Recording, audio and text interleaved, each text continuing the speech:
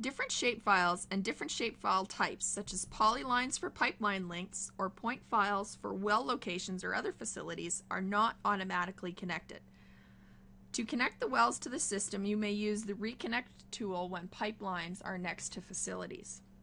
To use this function, select the Reconnect icon and then hover over the link until a purple halo appears.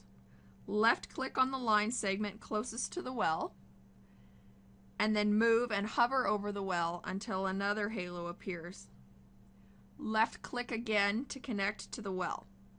If a dialog box appears with a list of facilities at this site, simply click on the facility you would like to connect to.